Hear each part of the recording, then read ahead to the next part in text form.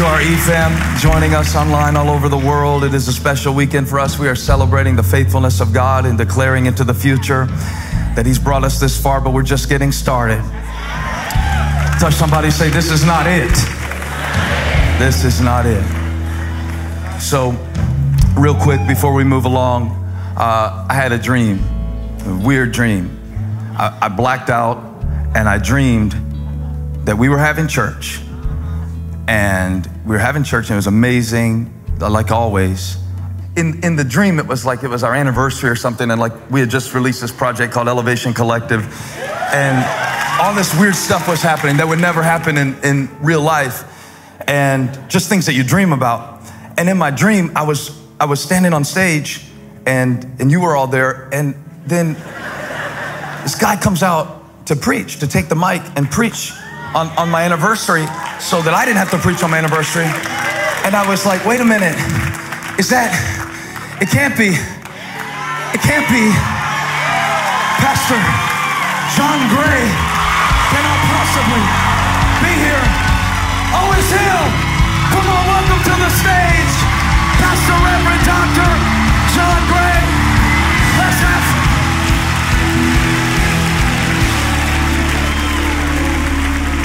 Go ahead and be seated. Go ahead and be seated. Don't do it, because I'll go right with you. Go ahead and be seated.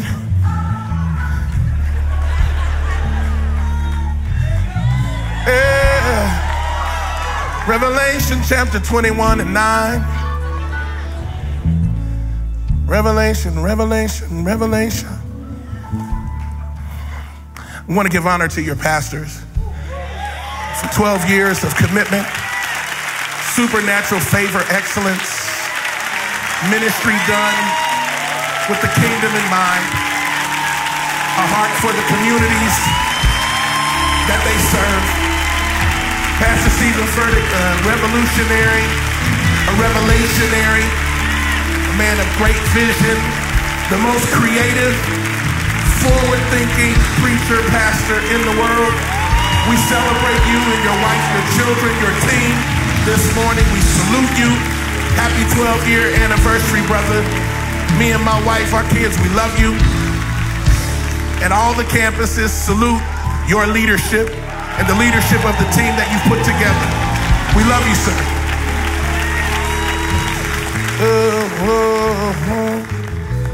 I don't believe in worshiping men, but I do believe in giving honor. Because God does the same, and if God thinks enough of someone to honor them, who are we to dishonor? Revelation 21, starting at the 9th verse, reading from the New King James Version. Then one of the 7 angels who had the 7 bowls filled with the 7 last plagues came to me and talked with me, saying, "Come, I will show you the bride, the Lamb's wife." And he carried me away in the spirit to a great and high mountain and showed me the great city, the holy Jerusalem, descending out of heaven from God, having the glory of God. Her light was like a most precious stone, like a jasper stone or clear as crystal.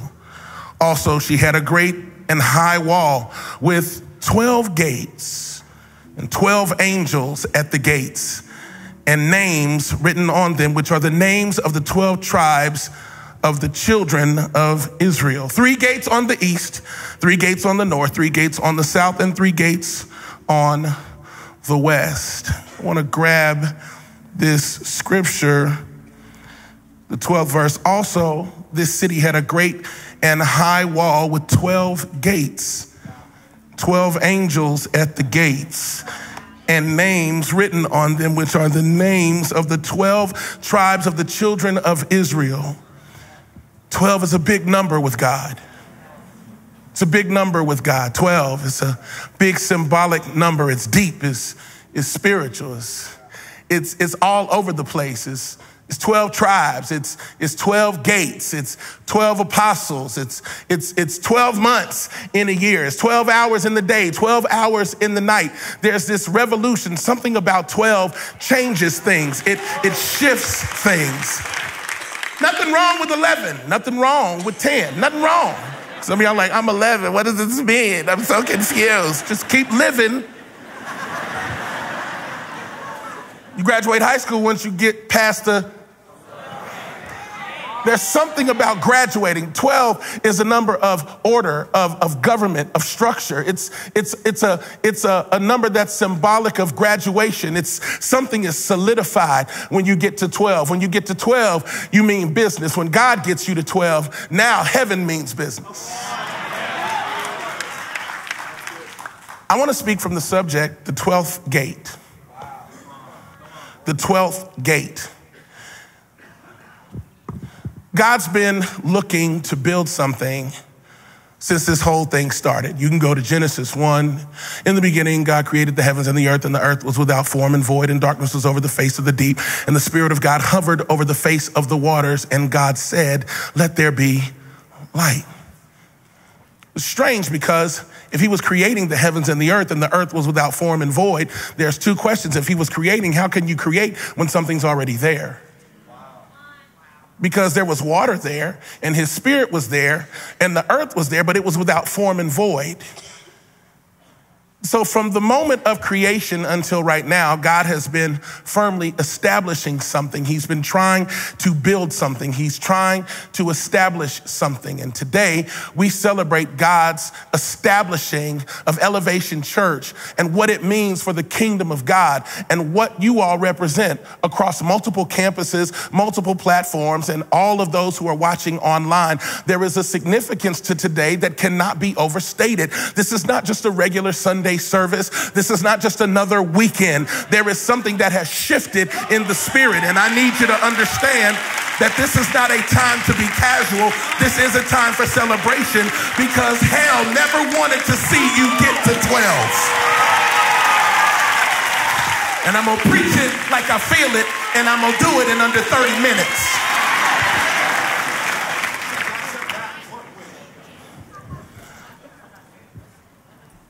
There were always shadows of what God was trying to construct in the Old Testament. Whether you look at the construction of the tabernacle, whether you see and understand that there were 12 tribes of Israel, there was always something that God was trying to build. And then, of course, we get to this New Testament iteration, this God-man, fully God, fully man. He was 200%. This Jesus Christ, this Yeshua HaMashiach, this prophesied Messiah who many people thought would be a political figure to overthrow the Roman rule that had kept them oppressed. And Jesus says, I'm not really here to run for political office. I'm a monarch. I'm a king. I don't vote because I'm already on the throne.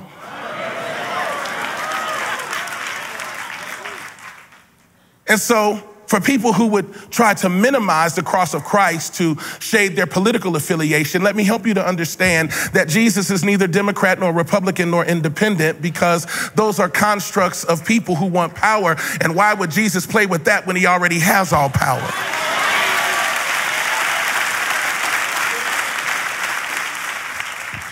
Strange that Jesus, in his development and establishment of his Father's will, chose 12 regular cats, just hard-working folk, dudes who knew how to get their hands dirty, not dudes who were sitting up getting manicures and pedicures, scared to get dirty. And I'm not talking natural, I'm talking spiritual, because for too long we have now been infected with the spirit of casual. We have been infected with the culture of casual. Everything's real casual now. People are casual with the things of God, casual with the presence of God, casual with the worship of God. We come in when we want, we leave when we want. We check our watch in the middle of worship. We check emails in the middle of worship, and God is like, y'all see, they need a miracle and they worrying about an email, but if they just put the phone down and lifted their hands, a miracle can happen. Overflow in this place. God is like, it's so funny that you can come in assuming a thing and miss the thing you came for. Because the culture of casual has infected contemporary Western Christian thought. And there's nothing wrong with being dressed casual. In fact, it probably helps you to get your worship on. You understand what I'm saying? Because you got on 6 girdles and 4 pairs of high heels.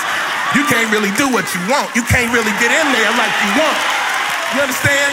But when you come in here with your khakis on and you got your little situation and your Jordans on, you're like, God, I'm coming for you. I'm coming to lift you up. I don't care what the person next to me thinks. I don't need a casual encounter. I need a miracle encounter, and I need it today.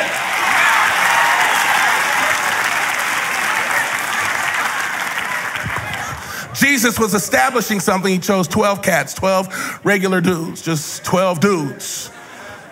They didn't know who he was. They're just glad he was, hey man, you chose me, let's go, I'm rolling. And then of course he's walking, and he's hanging out near Caesarea Philippi. In Matthew 16, he asked these guys, who do men say that I, the Son of Man, am? And they go through this whole list, and then of course, one of the guys, Peter, says, you're the Christ, the Son of the living God. Jesus' response was, flesh and blood didn't reveal this to you. And I say to you that you are Peter, and upon this rock I'll build my church, and the gates of hell, which your pastor's already referenced. You've been in this Gates of Change series, and I wanted to try to stay in that realm, and nobody can preach it quite like the man of God that is the leader and pastor of this house. He's the most gifted communicator of this generation. So if you hear something that sounds familiar, it's probably because he's already said it.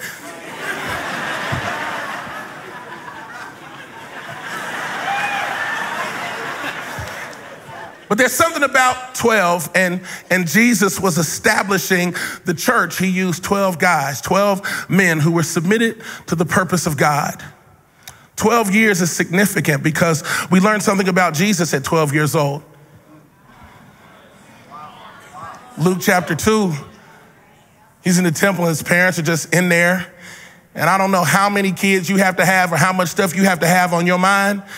The Bible says that Mary and Joseph and those they were traveling with was it 3 days?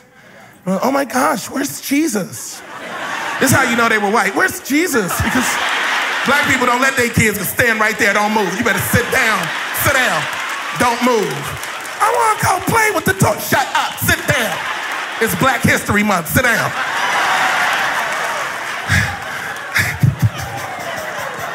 White people like, go ahead, Timmy, just run around and play. Just whatever you want to do, it's totally fine. It's fine. Look, a clip. He's so rambunctious. How do you sleep 2 nights and your firstborn son, who happens to be the savior of the world, is missing and you don't know? How much grape juice have you been drinking? Anybody seen Jesus? Me either. Turn up.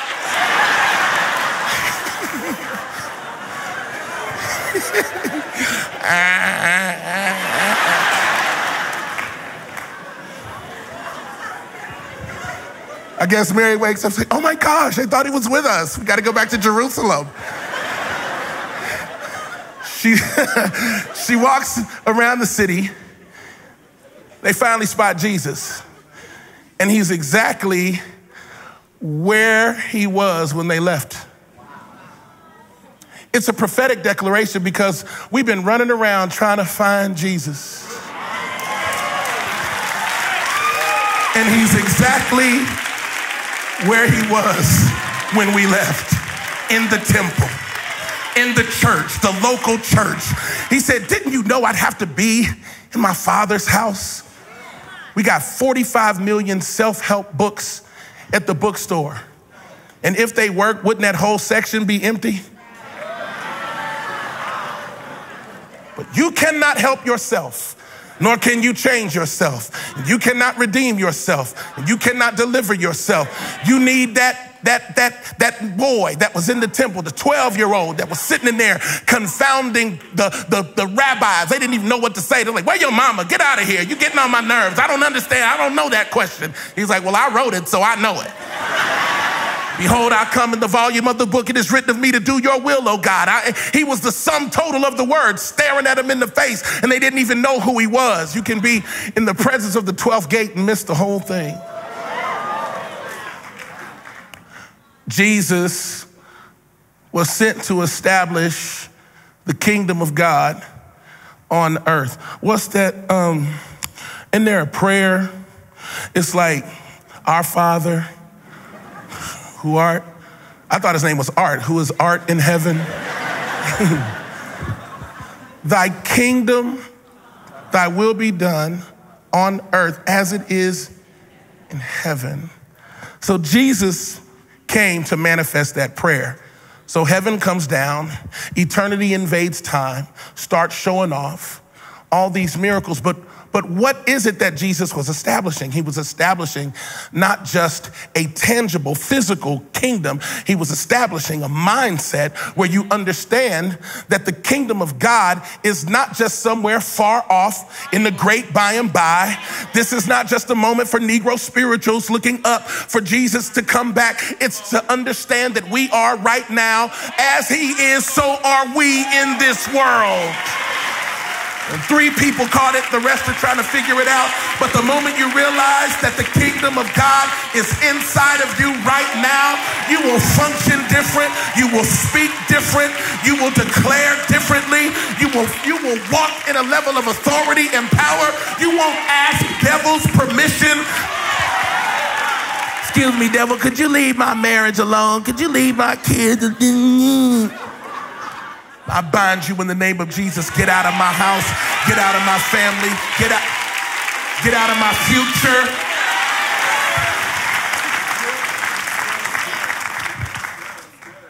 So Jesus was establishing the kingdom in the earth. And we get a glimpse of where we're going. And actually not just where we're going, what's coming to us. Because when you read Revelation, heaven's coming to us. The New Jerusalem comes down from heaven as a bride. It's actually coming down here. It's really deep. So like, we'll go up and it's coming down. So we're going to meet him in the air. It's going to be great. It's crazy. That's why you got to get in shape, because you can't fly when you're fat. Be the only one half raptured, just hovering. I need more help, Jesus. Just sweating and like now. There were 12 gates to the city. It's funny to me when you think about heaven, you don't think about construction. You think about establishment. But the Bible says that each one of the gates to the city was made of a single pearl. Talks about the types of stones and the foundations of the walls. I'm helping you to understand something about 12, and I'm gonna get to you all in a minute, because 12 years is no small thing. It's nothing to sneeze at. There's something significant about 12, and I'm gonna get to 12 in a minute, because 12 is big with God. There were 12 gates to the city. When God wants to establish a thing, he gets it to 12. This is why you don't hear of the God of Abraham, Isaac, and Esau. You should have never heard of Jacob. You should have heard of Esau, but God knew that Jacob would give him 12.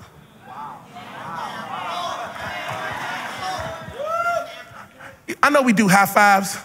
Give somebody 12. Give me 12. I don't even know how you do it. Just figure it out.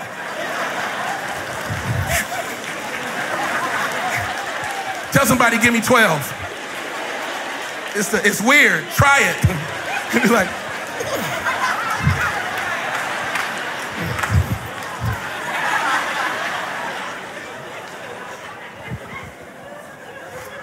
Jacob had the capacity to produce 12. 12 is a number of government structure, order. It's what God wants in our lives in every area. So why is Elevation Church singing unprecedented supernatural growth? Why are people singing songs that were written somewhere in the woods of North Carolina where your pastor's walking around, and I don't know what Holy Ghost he has, but I'd like that Holy Ghost, because when I'm walking in the woods, all I'm worried about is mosquitoes and raccoons, but he's in there like, overflow in this place. Probably got on this little shirt. Your love surrounds us. I'm gonna wear a little shirt one day. I really am. Why would God trust a vision this big to a kid from Monk's Corner? Maybe because God knew he'd give him 12. somebody thank God that God can trust somebody? He's just looking for somebody that'll give him 12, because 12 is a number of order, structure, government. I'm gonna give you everything. I'll hold nothing back. My mind, my will, my intellect, my purpose, my passion, my present, my future, my pain, my scars, my flaws, my here, and my forever. I'll give them all to you. All 12, you can have it all. Is there anybody here that'll give God everything you have? If you're willing to give him it all, then you'll start seeing the kingdom established in your life. Yeah, I want to get to heaven, but I also want to see heaven right here, right now. That 12th gate, the reason why I want to talk about that 12th gate is because in Revelation 21, if you can imagine a construction project, imagine the anticipation of heaven while they were getting that last gate put in. See, there's something about the establishment of a city, and this is very important. In Old Testament Hebrew, the Bible shows us clearly in the Old Testament that the vulnerability and the strength of a fortress or stronghold always rested in its gates. The vulnerability and strength of a city rested in its gates, which means the enemy's gonna look for gateways. He always looks for gateways. He's not just gonna attack your marriage head on, he's gonna attack your insecurity, which is a gateway into your marriage. He's not gonna attack your gift. He's gonna attack your vulnerability or the area where you think you're disqualified, and he's gonna hammer on that thing because it's a gateway, and you'll talk yourself out of your destiny because you'll see what you're not as opposed to what God said you are. The enemy is always looking for a gate. That's why you gotta make sure that your foundation is set and your gates are established. Some stuff needs to be closed. Listen, I don't know about y'all, but when I was growing up, there are certain moments when my grandmother locked that front door and put that lock on, it's over. I don't care who you are. If you're knocking, you're not getting in. Read the parable. What was it, 10 virgins? And they were all getting ready to go out. And the bridegroom was coming, and they had their oil and all of this, and knock at the door. I can't get to the door. I'm not able to get to you, and we're waiting for this opportunity to see God in a new way. This idea of the doors being closed, the opportunity, you missed it because you were outside when the gate was closed. This idea of the 12th gate is God saying, I need you established, put in place, and ready, and I don't need you moving. I don't need you church hopping. I don't need you trying to figure out if there's another church with a better sound, with a better vision, and they won't let me serve, and I wish they understood what I carried, and I got so many gifts, and how come they won't let me sing? I got some tiny pants. I can sing on the worship team. No. This is not about gifts, because God is not elevating gifts in this season. He's elevating hearts in this season.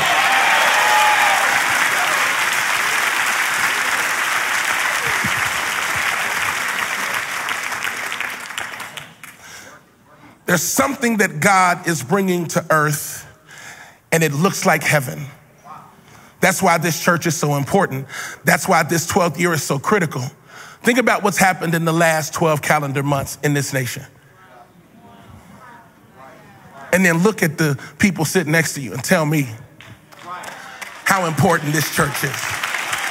Does anybody else other than your pastor catch what's going on? It took 12 years in North Carolina, which has not always been the bastion of diversity when it comes to worship. And it took a young man from Monk's Corner and his team to put together a church that looks like heaven. That means God is establishing something. And when you get that last gate in place, that means the city is established. That means God can start allowing things to come in that weren't there before. Because when you're under construction, some stuff he won't bring. That's a word for the single folk. God, where you gonna send my Boaz? Where my rib? I'm a rib. God says, let me establish you first.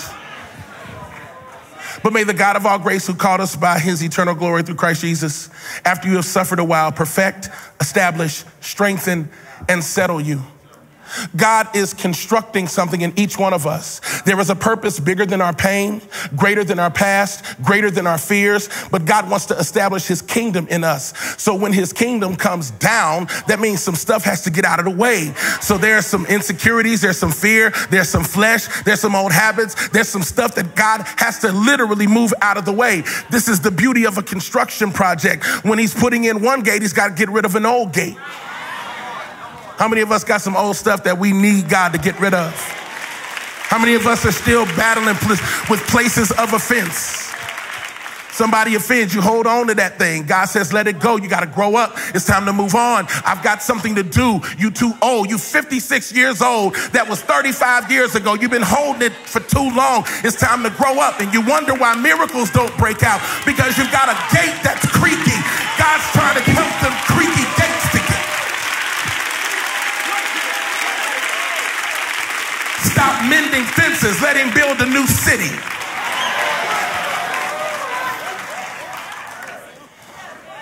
I'm trying. She said, you better preach. Psalm 24 says this: the earth is the Lord's and all its fullness, the world and those who dwell therein. For he has founded it upon the seas and established it upon the waters.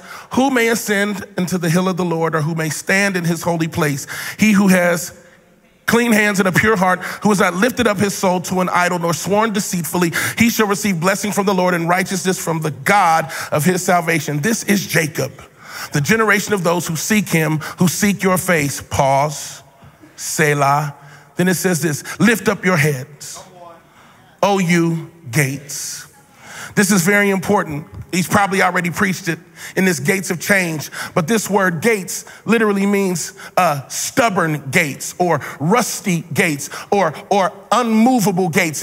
It's an ancient door. It's literally saying, I've been here a long time and I'm not going nowhere. And there's some doors in our lives. There's some gates in our lives. They've just been sitting in there. They entrenched. They're rusted shut from the tears of our past and the salty wounds of the people that have hurt us. And God is saying, I need you to just declare, lift up your heads, O ye gates. I need, be ye lifted up, ye everlasting doors, and the King of glory will come in. What he's saying is, get them old gates up so the King of glory can come in, so the kingdom can be established. There's something about this 12th gate when God establishes his kingdom in your life. In this 12th year, 12 years, we celebrate the establishment of a church that looks like heaven. That's why this sound, this Elevation Collective, which we celebrate this weekend, is no small thing, because in this nation, black and white still don't worship together, unless, of course,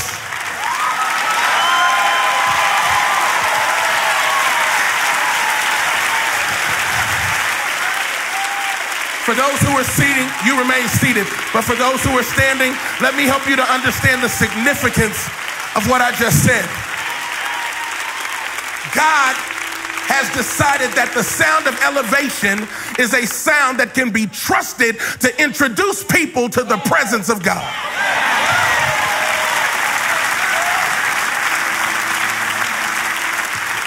Let me ask you a question. Has anybody ever gone house hunting? Let me see the house hunters. Have you ever gone to a gated community? Now, unless you know somebody, you get ready to go somewhere, you have to have the code.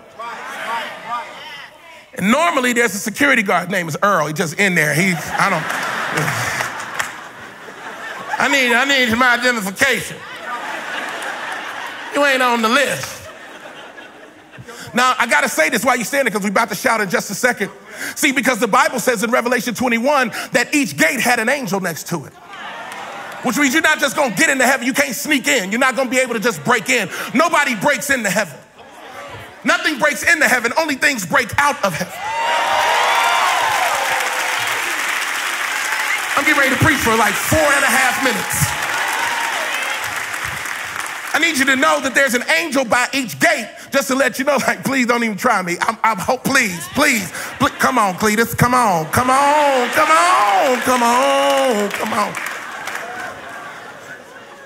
Nothing's breaking into heaven, only things break out of heaven. But we don't hear about the angels until the gates have been established. But the Bible says, once this 12th gate is established, then all of the kings of the earth and the people and the tribes of the earth bring their glory to the New Jerusalem.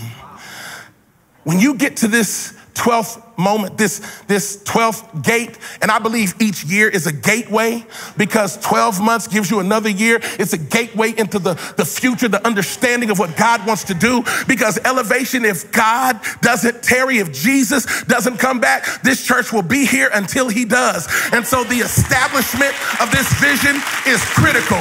You are a part of an ongoing legacy. But right now, we need to access the gate. I've been in places where somebody lived in a gated community and they were like, here's the code. You have to put the code in and the gates. See, but here's the thing about heaven. It's not a physical code. It's voice activated. Isn't it funny that in the 12th year of this church, the sound of the church is going around the world? It activates, it ignites, it inspires, it causes people to get closer to God. Doesn't matter what you look like, but there's a sound that helps you to connect to the King of Glory. Isn't that strange that I was in one place, I put in the elevation music, and all of a sudden I'm through the gate. Wow. Now I'm thanking God. Wow. Wait, now I'm praising him. Wait, hold on. Wait, the music, I hear it, the gate opens, I'm thanking God. Wait, okay, enter his gates with, and then I'm in his courts with, so the music is actually the gateway. I thank him because I hear the sound, and now I'm praising, I'm in his courts, and I'm not in the outer court, I'm in the inner court. And then I get closer, I'm in the Holy of Holies. Now I'm communing with Jesus. 12 years. 12 years God has established this church. And so you guys get to live it. You get to come in here in this beautiful campus, and y'all have multiple campuses. You have, 45 campuses, you know. You got everything. I want to go all of you. You know who you are, all of y'all. How y'all doing? How your mama doing? Good. Tell her I said hi. Here's what's funny. Between Matthew 16 and Revelation 21, Jesus said the gates of hell will not prevail against the church. The word gates in 16 symbolizes, and in Hebrew means prison, the gates of hell, the prison of hell. But here's what's funny. It's not a prison that's fixed. It's a prison that expands. Wow. What Jesus said is, I need somebody who will work with me to establish the 12th gate. Because when I get heaven on earth, that means it stops hell from expanding. Elevation stops hell from expanding. When we get in position, every campus, 1, 2, 3, 4, 5, 6, 7, 8, 10, 11, 12, 45 campuses, every campus, wherever there's an elevation campus, it's establishing the gate of heaven, saying you can't have this territory. And when I go over here to Asheville, you can't have this, and Melbourne, and Uptown, and wherever else. Raleigh, Roanoke, Rock Hill, Toronto, University City, Uptown, Matthew, Morrisville, Raleigh, Lake Norman, Gaston, Columbia, Concord, Blakeney, Asheville, and Valentine. I've only got a few minutes, but if you're in here, your presence here says we are the 12th gate. Say it, we are the 12th gate. We are the established kingdom of God. We will not be shaken. We will not be moved. Right here, right now, we declare here as in heaven.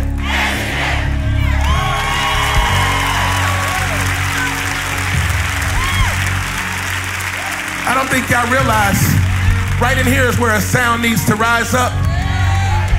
Because heaven is not just sight, it is sound, and it is substance. It's not just what you see, it's what you say. And what you say carries weight because of him who established it. I am the 12th gate. And here as we celebrate 12 years, I celebrate a church that has become a gateway for people to come in from the cold, from the painful judgment of religion without grace, from the painful place of being profiled for the things you've done wrong. But you can come in here, get healed, and get connected and be celebrated for who you are, as you are, where you are. That is the beauty of this church. And it looks like heaven because Jesus didn't ask me to be perfect. He asked me to be truthful, because they that worship must worship in spirit and... Is there anybody in here that understands that right here, right now, you can give a praise that establishes the gates of heaven? So what if there were 11 gates and your praise was the 12th gate? How would you praise if your worship established the kingdom of God in the earth? Can you give him a 12th gate praise for a 12-year anniversary? Hey, thanks for watching. Two things I want you to do. First, click our logo to subscribe to this channel so you don't miss a single video. Second, you can click the Give Now button to support the ministry, and we'll be able to continue reaching people all over the world. Thanks again for watching.